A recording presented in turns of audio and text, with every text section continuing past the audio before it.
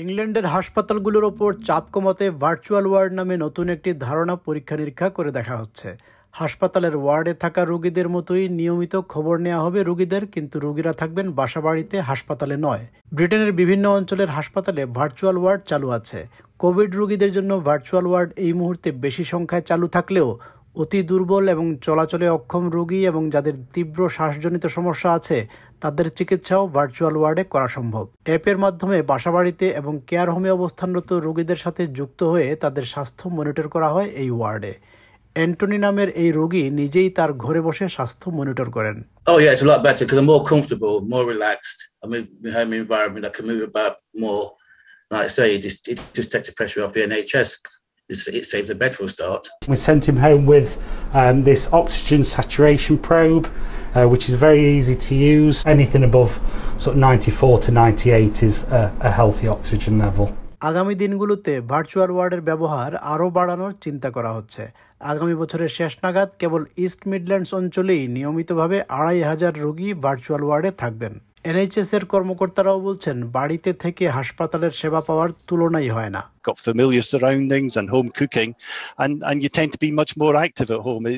It's really important to get up and get out of bed and get dressed, so it's better for mobility to be under a virtual ward. এই virus বিশেষজ্ঞও বলছেন, সংক্রমণের আশঙ্কা থাকার কারণে রোগীদের হাসপাতালে অবস্থান করা সবসময় নিরাপদ নয়। We run our beds and hospitals at pretty much near full capacity, and that allows viruses and infections to spread relatively easy between patients. If you look at across the water in Scandinavian countries, for example, they have much lower bed occupancies, and historically they've suffered much less.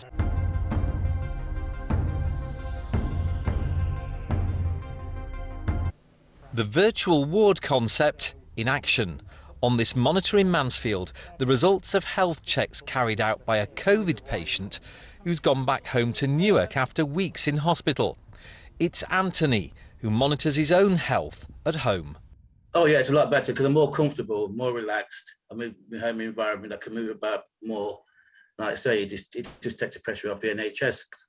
It saves the bed for a start.